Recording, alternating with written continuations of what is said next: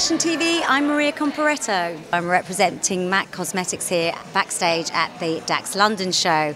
The inspiration for the makeup today is Grace Kelly. It's a nod to the 1950s, but it's a much more modern, fresh and luminous approach to the 50s makeup. The collection's very metallic, lots of whites, lots of silver. So what we're doing is using some beautiful gloss on the skin and illuminating all these beautiful girls. Was I supposed to know you give me my heartache? Well, Mama couldn't tell me about the feeling. And all them lovesick songs, well, they got true meaning. Oh,